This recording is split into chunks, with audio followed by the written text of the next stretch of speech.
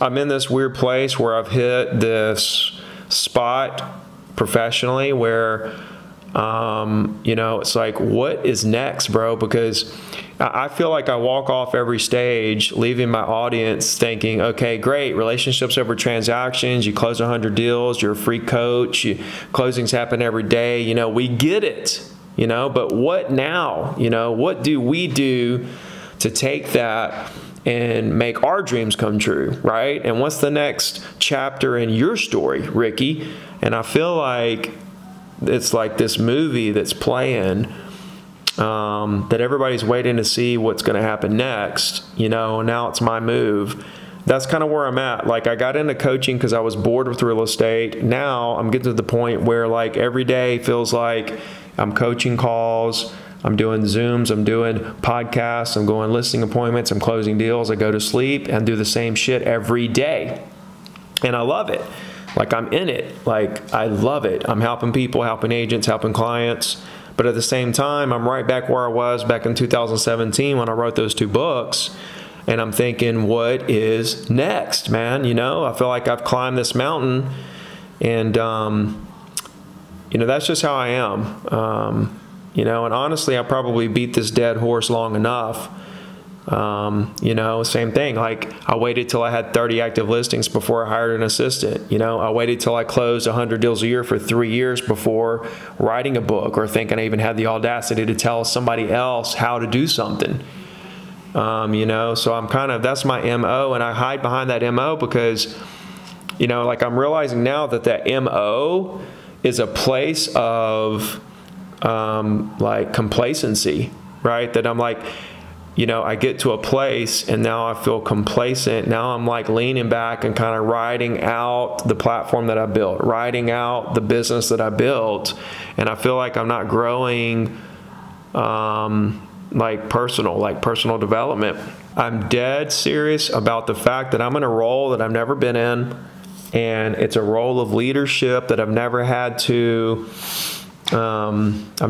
be. And, you know, I haven't taken it serious to the level that I need to in regards to my responsibility to the industry, you know, and so you're catching me at a moment, you know what I mean, during this Discord where, you know, I'm in deep thought about all this, you know, and that there's something deeper there.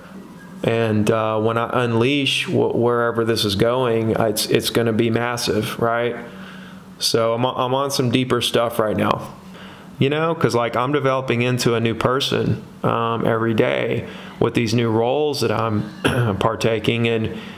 You know, dude, this, like I said, man, this is just serious stuff, man. This is industry. This is legacy stuff. This is, you know, generational. This is, you know, this is not, you know, nothing to be taken lightly. And I feel like, honestly, I've taken stuff a little lightly. And I'm just kind of like I don't have like a 5-year goal. Like, I just work as hard as I can work, knowing that great things are going to happen. You know, that's how I've always operated, because I couldn't tell you 5 years ago that I was going to be where I'm going to be right now. You know, there's no way I could have predicted, like, as far as I've come. There's no way. So 5 years ago, if I'd have made this goal to be where I am now, I would have laughed at you, right? And so for me to say where I'm going to be in 5 years, dude, there's no telling where I'm going to be in 5 years. I can't even make that bet. But my thing is, I've always been a gut player, go with my gut wherever I say, wherever I feel, you know, and it's time to grow out of that for me. You know, a lot of people say, well, dude, look where you are. You got it made. You this, you that, you the other. And I think, yeah, and that's awesome. And I'm so grateful for every little thing that's happened and all the work that I put into making it happen. But you guys got to understand, man, that 10 years is going to go by in a snap of a finger, and you're not even going to be able to know, like, and you can't go back. And so when I look at the next 10 years and I think about 50 years old, and I think about looking back at 50 and realizing that I missed out on opportunity, that I could have really shook up the industry and really made a dent and really made a difference. And I dropped the ball because I just kept telling my same story that always ended the same way, right? And preach that, you know, this screaming at people, just do it, push through it, that's awesome. Okay, but it's played out. And I'm not talking about me, I'm talking about Tony Robbins, I'm talking about all those motivational speakers. When he came out, this stuff wasn't around, and it went big. And now you've got the spinoff of all the other guys that are, you know, making a name for themselves in that same parameter. And I want to take it, I just want to go to another level, higher than those, higher than, and it's not even about like, oh, me, Ricky, and put me on a pedestal. I'm trying to figure out how I can get what my next chapter is in order to connect the dots for how you guys can use my story to fulfill your dreams, right? I want to make it about you. I want to make it about my audience. I want to make it about them, not about look at Ricky. I want to make it about look at you.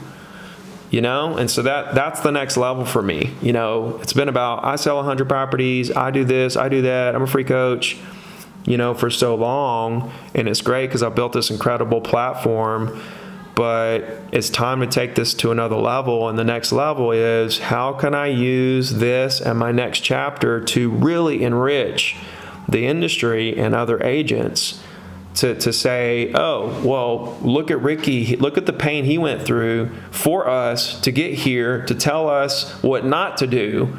If he can do it, I can do it. You know, I just feel so responsible when I see so much garbage happening in the coaching space, you know, and I just feel like, you know, Superman trying to swoop in and combat, you know, what's happening out there. It's the wild, wild west, you know.